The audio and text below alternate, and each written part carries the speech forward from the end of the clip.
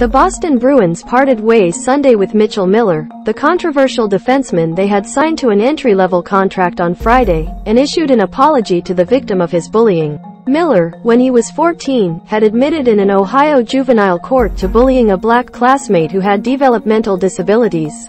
The classmate, Isaiah Meyer Crothers, was tricked into licking a candy push pop that Miller and another boy had wiped in a bathroom urinal. The victim also told the Arizona Republic that Miller had used racial slurs around him. To Isaiah and his family, my deepest apologies if this signing made you and other victims feel unseen and unheard, Bruins president Cam Neely said in a statement. We apologize for the deep hurt and impact we have caused. The signing had generated immediate backlash, with Bruins players questioning the move and Commissioner Gary Bettman saying that Miller wasn't eligible to play in the NHL. Opinion: Bruins signing Mitchell Miller shows hockey culture still has long way to go. General Manager Don Sweeney said Friday that Miller had apologized to Meyer Crothers and would enter community programs to educate him about what being disrespectful does for you. But Meyer Crothers' mother, Joni, told WBZ Friday that Miller had abused her son for years and that the player had reached out only last week via Instagram. Neely said the offer was made to Miller because they believed the incident at 14 was an isolated one and he had taken meaningful efforts to reform himself.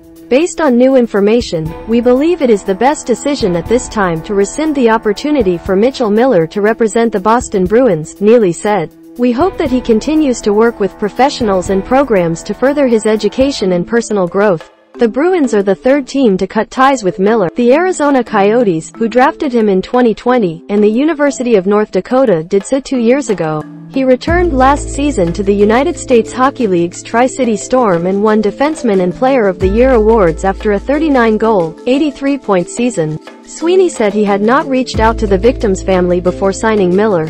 We owe it to our fans, players, staff, partners and community to make sure that our practices and protocols are in keeping with the ethos that we demand from ourselves and as an organization, Neely said. As such, we will be re-evaluating our internal processes for vetting individuals who wish to earn the privilege of playing in the National Hockey League for the Boston Bruins.